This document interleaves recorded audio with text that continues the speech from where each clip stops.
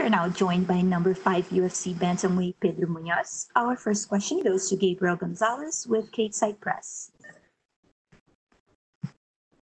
Hello, Pedro. How are you? Good, man. How are you? I'm doing very well. Thanks for asking. So it's been quite a few twists and turns, to say the least. Can you describe what the experience is like to finally reach fight week for this one? Yeah, man. This definitely has been like a crazy things happening in the worldwide right now, all over the place. So I feel very grateful to have the opportunity to fight during pandemic, and besides that, just to be a part of a main event against another former champ. So has been crazy, but at the same time, it's not. I'm glad you brought that up. You've been in big fights before, Cody Garbrandt, Aljo, but with a guy like Frankie Edgar who held the belt and he's been at the top for a while, would you say this is the biggest one of your career? Yes, it's definitely like one of the biggest fights of my career, but I do believe also that every single fight, it's the biggest fight of my career.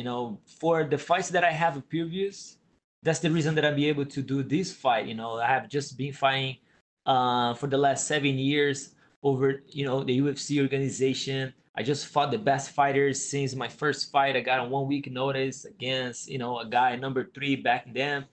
And Robbie Fawn, Brad Jones, Brian Caraway, like great guys and tough opponents, it's just showed that,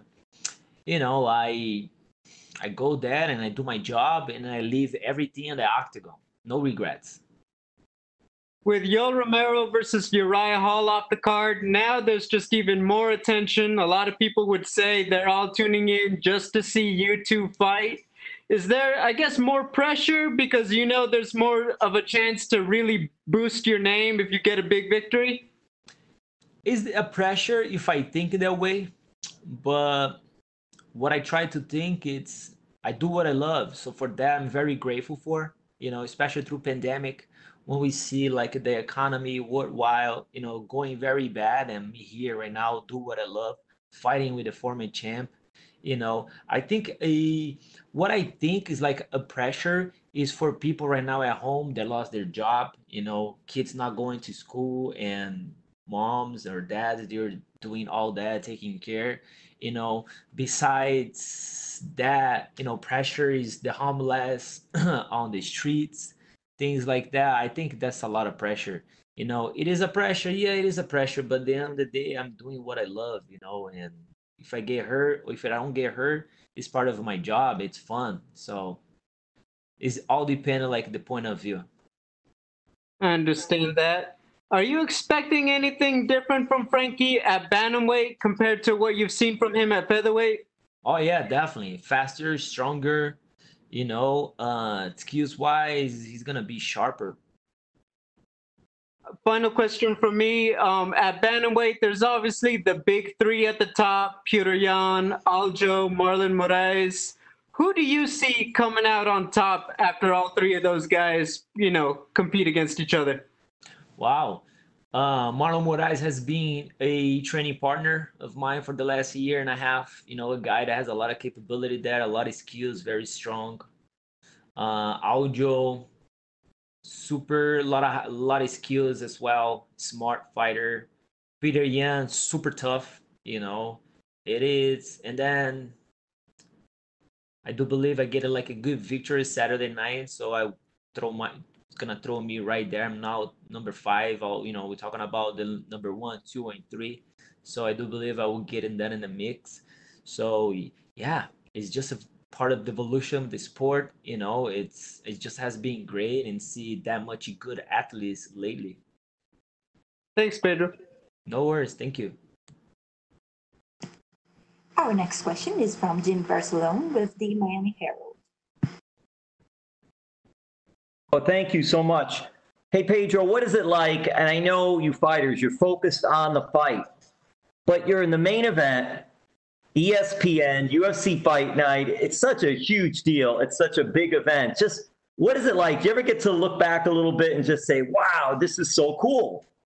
Definitely, man. That's a great question. This is really cool. I was just talk with this like in a, someone before you, and it's definitely the word that I can say that is very. I'm very grateful for that. It's pretty joy. Be able to make money.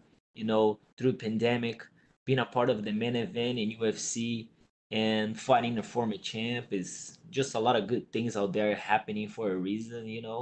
And that's my chance right now, and that's the moment. And that's the reason that I love to do what I do. I do that with a lot of passion, and I feel very grateful. If I'm correct on reading this, your last fight was June in 2019. What does that mean, that time? You're an experienced fighter. Does the experience help you because of that? How do you keep from not getting rusty? Great question. Yeah, has been a little over than a year. Before fighting Aljo, I was fighting guys that was coming to fight. Aljo was the guy that was very smart. He was using his length. He was he was more a strategy in the fight. And in my point of view. So, and also I was able to, for the last year, to involve also my skills and get better in fighting a guy that sometimes he's not gonna come and do my fight. Sometimes he's gonna just do enough to win by points and stuff like that. Sometimes it was not something that I was used to it, but I had like a little over than a year to get better in that sense of if a guy's gonna just winning just by points or things like that. So I could it was a good timing because I was able to get together with all my coaches and see what I did wrong in the fight, what I could do better, and we had all this time. A month later after the fight, I was back in the gym helping my friends getting ready for fights and stuff like that. And also was I took that fight, I took that loss like a learning process, for me to see what I need to get better at. And I do believe that I did my homework, and I do believe that I got a little bit smarter in that sense. And Saturday is a good test, to put it all that in perspective and putting my game style there. And Pedro, you were hit with the COVID. You were supposed to fight earlier, but you got hit with the COVID. Just how bad was it for you during that time? How serious health-wise was it? Was it just being in quarantine for a couple of weeks? How did that process go for you, and how serious did you get with that? Yeah, I just see like it's all depend how we see things, I just in that moment I just try to be grateful, to nothing worse could have happened with me and my family. We all got sick. We all, tested positive for COVID. But, luckily and very grateful that, nobody had to go to hospital and things like that. I have a daughter, small daughter in the house, my wife and things like that. Felt a little bit sick, but it was something that we could have worked through, and we're here today. And just two more real quick. The pandemic, did you train differently because you had experienced COVID? Did you train differently after that with ATT or no?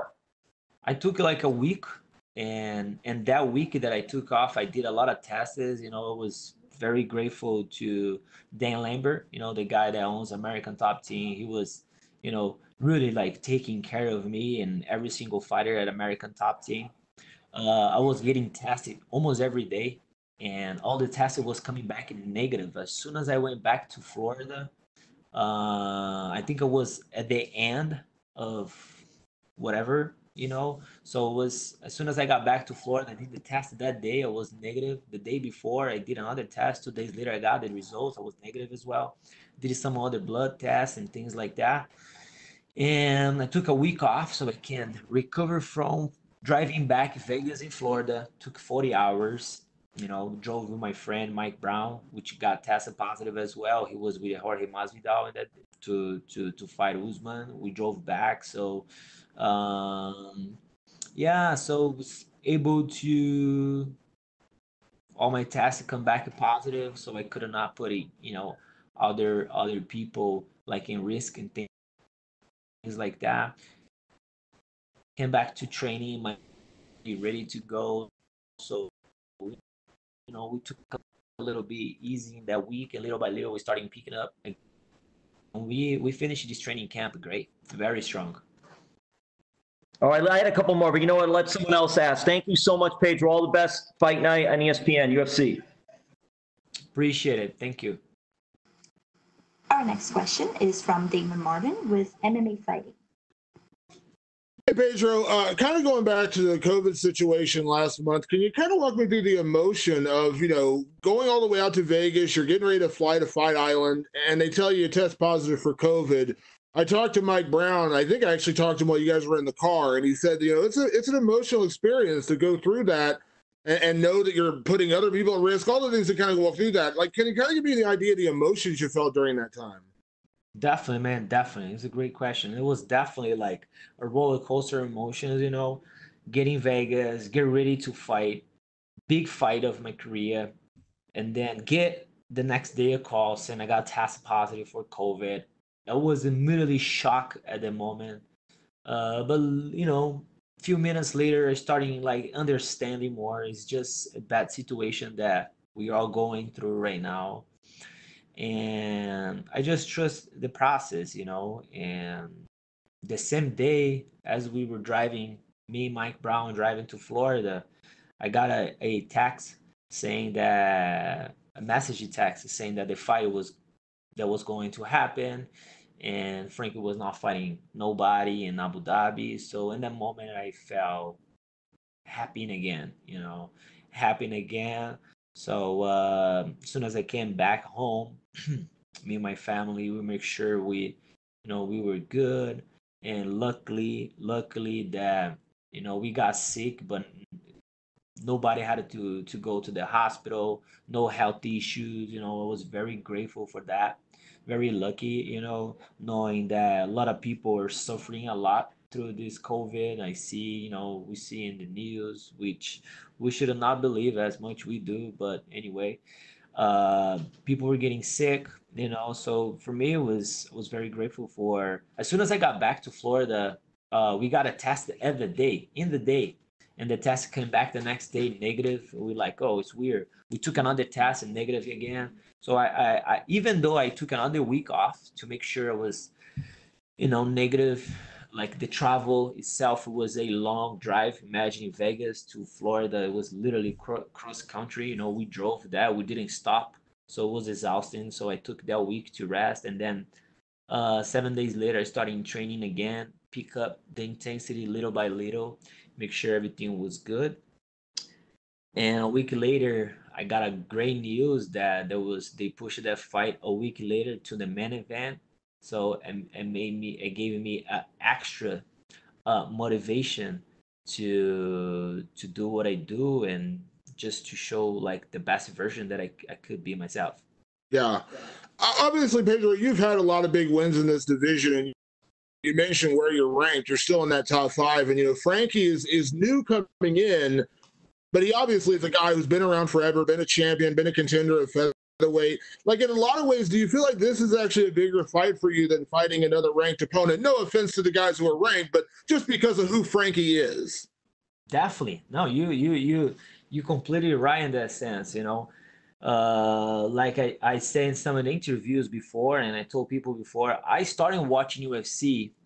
The first guys that I watched, it was very early age in my life. It was Royce Gracie, and then later on, UFC was already starting getting big. More fighters, better skill, just the evolution of the sport itself. So Frankie was the guy that used to call my attention, because the skills wise, he was not even a jiu-jitsu guy fighting a boxer guy like back in those days. He was a guy that well-rounded, boxing, wrestling, jiu-jitsu, and all that, footworks and things like that.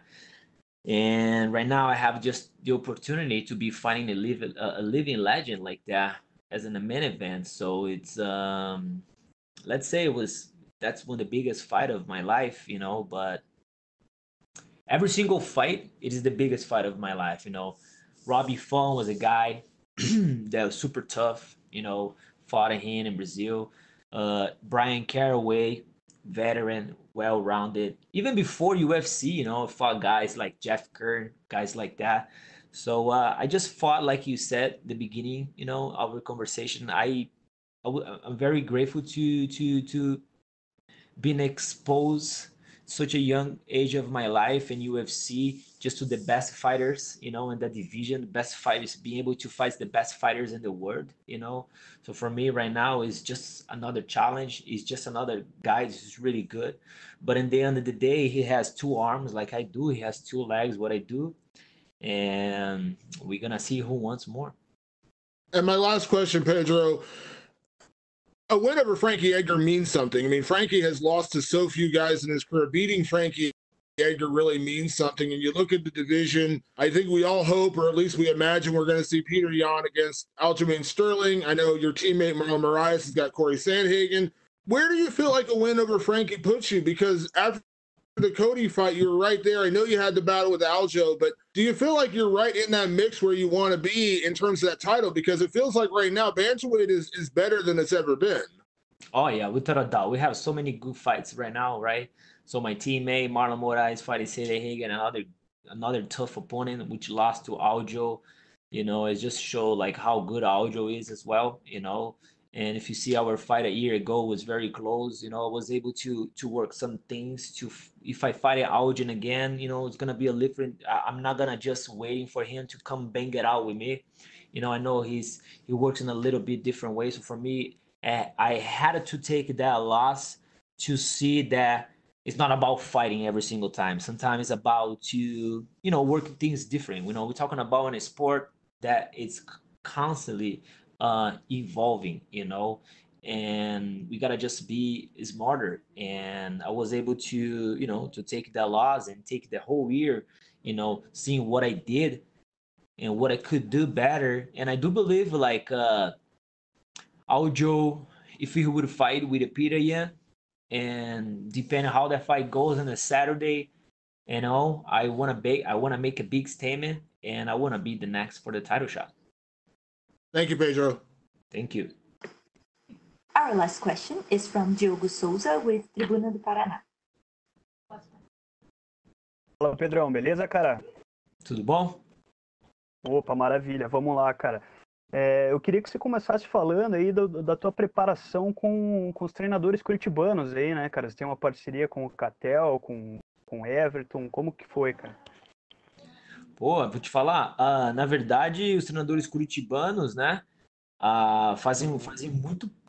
eles fazem parte, assim, da minha trajetória, da minha evolução durante muitos anos, né?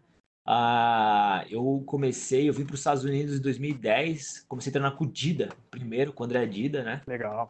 Aí logo depois de pouco menos de um ano, o Dida voltou pro Brasil, aí o Rafael Cordeiro tomou a frente da Black House. Comecei a treinar com o Rafael Cordeiro, no qual eu treinei com ele durante 7 anos. Peguei a faixa preta, né? Que a galera fala, pô, Muay Thai não tem faixa, mas não é Muay Thai. É o estilo curitibano, você sabe muito bem, é o estilo do shootbox que veio das antigas, entendeu? Eles falam faixa, cordão negro, enfim. Então aí, desde então, eu mudei para American Top Team, comecei a treinar com o Catel, com o Macarrão e com o Everton, minha preparação física, entendeu? Então, assim, a trajetória, assim, na parte da minha vida com pessoas, assim, do Paraná, de Curitiba, assim, a gente está falando coisas desde a minha mudança do Brasil para os Estados Unidos. Pô, legal, cara, show de bola. Pô, pelas tuas redes sociais ali, a gente acompanha que tu é bem próximo aí da tua filha, né? E como que é a tua relação, assim, quando você vai lutar e tal, ela acompanha, como que é? Não, minha filhinha, ela cresceu praticamente no tatame, né? Quando ela nasceu, a minha esposa ainda estava trabalhando naquela época. Ela começou a ir comigo praticamente com os meses, foi crescendo naquele ambiente, entendeu? Hoje em dia ela vai para academia, ela já começou a fazer jiu-jitsu quando ela tinha 3 anos de idade. Hoje em dia ela estava fazendo a ginástica antes da pandemia, teve que parar, entendeu? Ela luta é uma coisa que faz parte da nossa vida, da minha vida, assim. Para mim é difícil me desligar disso. Eu tento me desligar para ser um pai, um marido mais presente. é difícil, é uma coisa assim que eu tenho assim muita paixão assim, a luta em si. Então é algo assim que ela tem convívio desde quando ela nasceu, entendeu? A gente assiste sempre lutas e a gente tenta desligar de uma maneira ou outra, mas como eu te disse, é difícil. Então isso, eu não sei se é do ambiente ou se é algo dela ou não, mas ela gosta de ir na academia. Eu tenho o prazer também de levar ela para academia, para ela ter esse envolvimento, esse conhecimento sobre o esporte. Eu apoio ela em outras áreas do esporte também, na ginástica olímpica. Recentemente ela ia começar a capoeira, aí começou a pandemia. Ela chegou a fazer algumas aulas. E eu quero que ela fez futebol também, então assim, de uma maneira ou outra eu tento apresentar para elas assim os esportes. E aí quando ela crescer no esporte em si, entendeu? Saber qual a importância assim da atividade física, da alimentação em si. E aí possa fazer parte da vida dela ou não, como profissão ou como hobby. Show, maravilha, cara. Pra encerrar da minha parte aqui, cara, pô, o pessoal já perguntou aí da luta em si e tal. Eu queria que você falasse, pô, você vai fazer a tua grande luta aí, né? Vai fazer uma luta principal. O que que te motiva, cara, o que que te motivou durante toda a carreira e quem que te inspirou a entrar nesse mundo aí, cara, das artes marciais? Boa pergunta, brother. Essa motivação da luta em si, brother, eu sempre tento fazer essa reflexão e sempre tento me lembrar lá um tempo atrás. O meu pai, ele foi um cara que ele gostou muito de futebol. E como ele gostava de brigar nos jogos, ele sempre soube da importância da briga, da luta, da defesa pessoal em si. A partir disso, eu comecei a gostar muito dos filmes logo no início da minha vida do Jean-Claude Van Damme. Eu ficava fissurado nos filmes dele, naquele Kickboxer, que o irmão dele luta com Tom Poe, ele vai pra Tailândia. É um dos melhores filmes pra mim até hoje em dia. Até mesmo é o Bloodsport, né, que no Brasil chama Dragão Branco. Era um filme que me fissurava também. Ele viajava assim no mundo inteiro, fazia parte do comitê. E logo nessa idade, com 4 5 anos, eu pedi pro meu pai que eu queria fazer kickboxing. No Brasil, o kickboxing era mais nos Estados Unidos. No Brasil era o karatê nessa época e o judô. Então eu fiz bastante karatê na minha infância. Sempre gostei, parava, recomeçava, parava, recomeçava. Então, assim, a arte marcial, o esporte de combate sempre esteve envolvido na minha vida desde os meus princípios, entendeu? E aí, com 13, 14 anos, foi quando eu me envolvi com o esporte mesmo, que foi o jiu-jitsu, assistindo Royce Gracie no UFC, nos primeiros UFC 1, 2 e 3. Achei o jiu-jitsu muito eficaz, queria treinar jiu-jitsu, encontrei umas academias ah, perto do meu bairro, onde eu morava. Meu pai me matriculou, coisa de 6 meses já estava competindo e assim entrei assim admiração e paixão muito grande pelo esporte. Eu queria fazer isso por vida. Meu pai falava: não, mas você não consegue, você não vai conseguir fazer dinheiro com isso. Daí você não tem como, não sei o que lá. Você tem que estudar, você tem que. No qual eu fiz educação física, mas eu sempre soube que eu poderia viver da arte marcial, da luta em si. Entendeu? Então essa motivação assim sempre teve em mim e eu nunca pensei no esporte como uma maneira de ganhar dinheiro. Eu sempre teve a paixão primeiro, entendeu? Eu sempre coloquei a paixão em primeiro lugar e nisso eu sempre quis melhorar. E é logo no princípio, quando eu comecei a fazer jiu-jitsu, por volta dos meus 16, 17 anos, eu quis fazer o boxing para melhorar o meu cardio no jiu-jitsu e eu comecei a gostar de um boxe de uma maneira que eu competi boxe, fiz algumas lutas durante esse período. E aí o jiu-jitsu começou a ficar um pouco banal para mim, devido às pessoas querer ganhar por vantagem, usar aquela guarda 50-50. Você acompanha jiu-jitsu ou não? Sim, sim, é. Então começou a ficar um esporte um pouco banal. Aí eu queria algo que poderia trazer mais emoção. Aí eu comecei participar mais de torneios sem kimono do que de kimono, no qual eu poderia usar mais as minhas qualidades de explosão, força, resistência. Comecei a treinar o wrestling no Brasil, tinha alguns cubanos que estavam lá.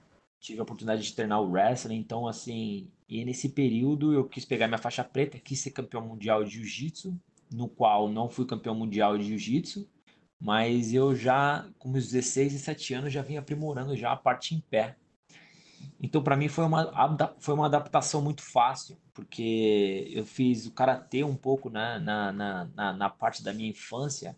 Então, a luta em si em pé, ela veio com uma adaptação fácil, entendeu? Então, hoje em dia, quando a galera fala, pô, você é um cara que veio do jiu-jitsu, entre aspas, entendeu? Eu comecei no jiu-jitsu, mas eu coloquei muita ênfase na luta em pé em si. Isso que no qual eu acredito que me ajudou chegar onde eu cheguei hoje e ser um lutador completo. Show de bola, cara. Muito obrigado e boa sorte aí no sabadão. Tamo junto. Obrigado. That's all the time we have for you today, Pedro. Thank you. Sure.